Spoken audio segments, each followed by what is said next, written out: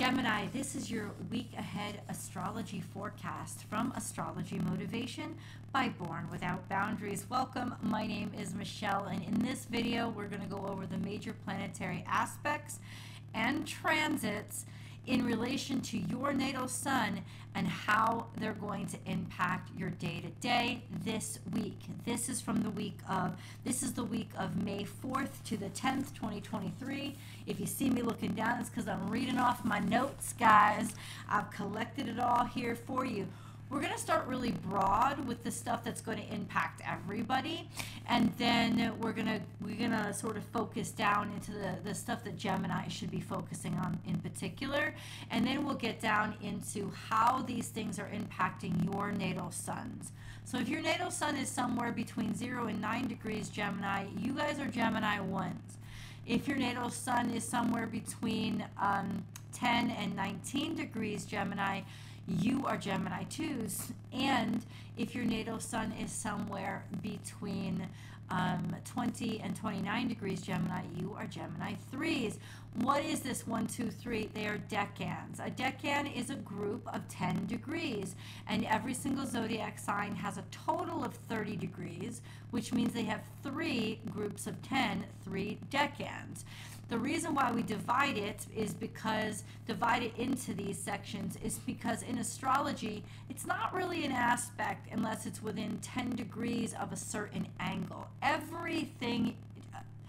Astrology is based on geometry. That's how we deduce the relationships between situations, between planets, and the energies that they generate. So the angles are really important, and if it's within 5 to 10 degrees of each other, it'll have a significant impact. But anything above or beyond that is totally different. So Gemini 1s and Gemini 2s and Gemini 3s are going to be may not be experiencing the same energies at all, or be experiencing them in a very different way. So it's important to know where your natal sun is. Don't worry if you don't have that information. I will give you the correlating dates, but they are estimates, right? The real accurate way is to get your natal chart, and that's very easy. You can search free natal chart and a bunch of websites come up. You'll need your birth date, which you already have, your birth time, and your birthplace, all of which are on your birth certificate.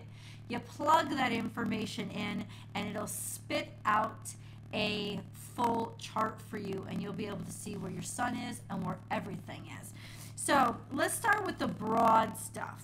Mercury is still in retrograde, and it will be in retrograde for another week and a half from now. We have a full moon in Scorpio that's happening on May 5th. It is a lunar eclipse. We won't be able to see it here in the States, but we will still feel the impact. We are definitely in eclipse season. Lunar eclipses have to do with changes in emotions, how you feel about things, or the state of your insides. Like there's a sense of big purges, extreme purges that will happen during lunar eclipses, especially in Scorpio.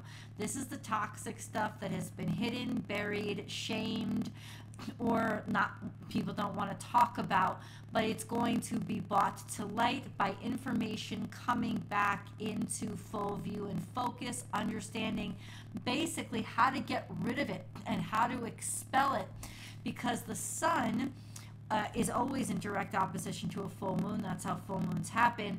But the sun is conjunct Uranus and conjunct Mercury retrograde in Taurus while all of this is happening.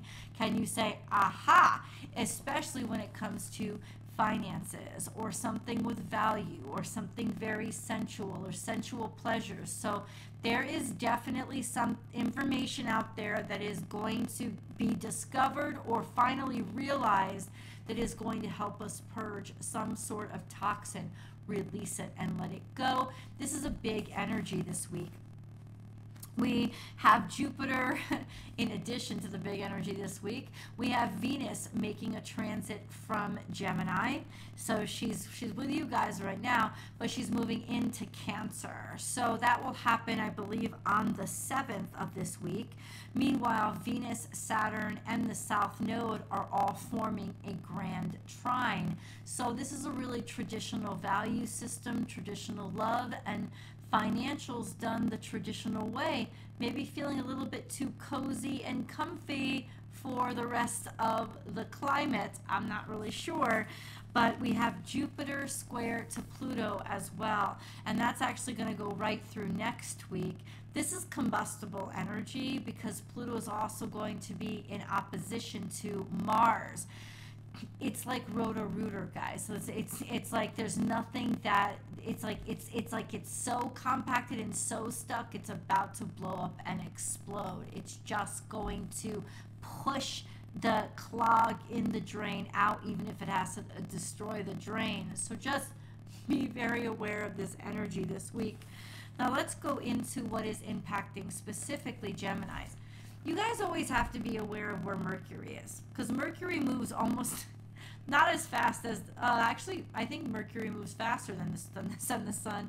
I think it only stays about 3 weeks in each sign. So it's going to impact where your focus is. You know, if when it's in Cancer, your focus is your family. When it's in Gemini, your focus is with your friends or with your education.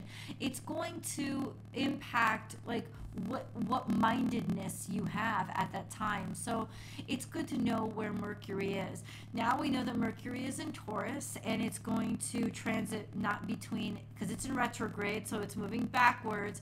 It's going to transit between 9 and 6 degrees Taurus. So it's in the first decan of Taurus. It is conjunct the North Node and opposite to the South Node at this point. It is sextile to Venus and sextile to Saturn. So it is really working out. There's opportunities here that I think we have to rediscover. We have to rediscover so that things can be rebalanced and balance themselves out. And we have to go over things, go through things a little bit, especially in financial systems, laws, rules, and regulations.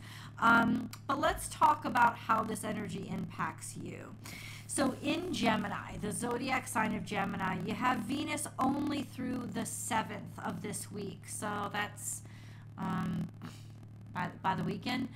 Gemini is going to be shifting into Cancer. And then Gemini will be sort of wide open. It doesn't mean that your natal suns aren't being impacted. So Gemini ones, and this would be Gemini birthdays, definitely May Geminis, definitely Taurus Gemini cusps, maybe up through the 29th of May.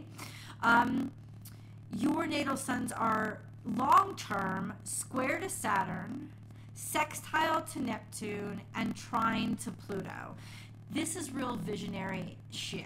Like this is you seeing kind of into the future, or knowing what is possible, seeing possibility. And trine with Pluto means you're a part of a bigger plan. So it really is, you guys are a little bit of the visionaries.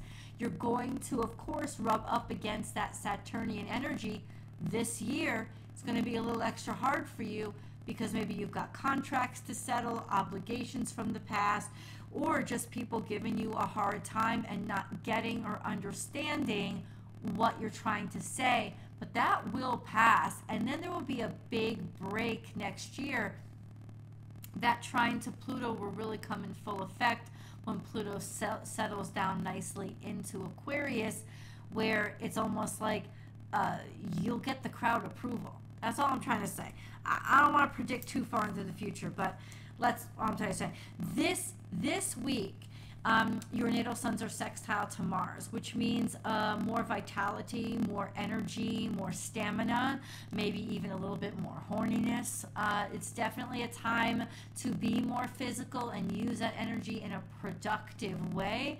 Yeah, and you'll have time to use that it's like it'll open up. It'll open up opportunities for you. It'll actually make you feel a lot better. You also are in quincunx to the south node, so there are definitely issues from your past that are holding you back, and we're probably seeing that with the square to Saturn manifesting in, you know, just contracts from the past or laws, rules, and regulations shifting, and you're not able to keep up with them. So expect that those entanglements to be happening basically all this year, because Saturn will be in the first decan of Pisces all this year. I don't think it'll slow you down. I don't think it'll give you insight into just how crazy and wacky shit is and why it needs to change, which is what you're positioned to do, to be honest with you. But this week, it's really just that sextile to Mars that's giving you added vitality and physicality. We have Gemini 2s coming up here. You guys are sextile to Chiron, and your natal suns have been that for a while. That means finding inspiration and motivation to heal and help, and also opportunities to cure past hurts and past suffering, especially past ailments with the physical self, because Chiron is in Aries. That is long term, and that'll you guys will be experiencing that real blessing and healing for the next couple of years. And then we have another longer term. No. This week, your quincunx to the full moon in Scorpio. What does that mean? It means it's going to be frustrating that all this popping, all this energy that's being purged and coming out, it's going to really fucking irritate you. Maybe because you had said it for so long, or you had seen it for so long, or because people didn't believe you when you initially tried to tell, like stuff like that. It's going to be very frustrating. There is a purge that is happening, maybe stuff coming out that you didn't want to come out, or emotions being exposed that are uncomfortable for you. That could happen as well. So just be aware. That's the 4th, 5th, and 6th of this week that's going to be impacting you. Then we have Gemini 3s. Gemini 3s, long-term transits are square to Neptune and trine to Saturn and quincunx to Pluto. What does that mean? That means that you could be very, very distracted, but Neptune has been that way for a while. I gotta tell you. Now, Neptune, you're conjunct to Venus. So this week, your natal suns are conjunct to Venus, especially if you're on the cusp of Cancer.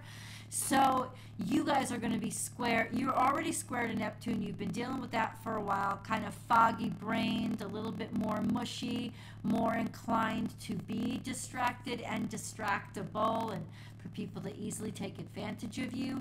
Conjunct to Venus just means that this could be playing out right now in your romantic and financial situations. So take extra special care, or get a good friend to look over and review, because anything, especially like contracts and stuff like that, or listen to your friend's opinion when they tell you, I don't really like that person that you're dating, essentially, or your hair doesn't, you might want to try a different style. Like, there's just a sense of, get an opinion from somebody that you trust, because all of those sensibilities are going to come up, and you could easily be kind of hoodwinked or bamboozled through them. Just an FYI.